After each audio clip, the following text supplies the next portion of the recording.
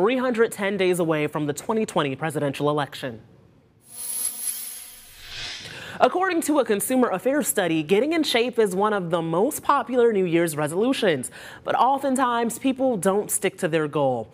Well, we spoke with fitness experts at Savannah Zoo Health Club about how people can succeed with their fitness resolution. They suggest being realistic about your resolution. Let other people know about your goal so someone can hold you accountable. Keep it fun, mix it up, and try different classes. And if you've been out of practice or are new to fitness, look into working with a trainer. They also say keep pushing and do not quit.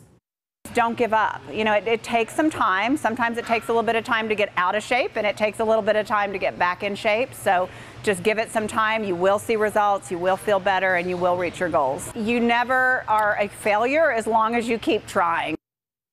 And some other advice: track your progress and have a plan. Other popular New Year's resolutions are getting a new job, saving money, and traveling more. If you want to throw away your Christmas tree, the Savannah Airport is offering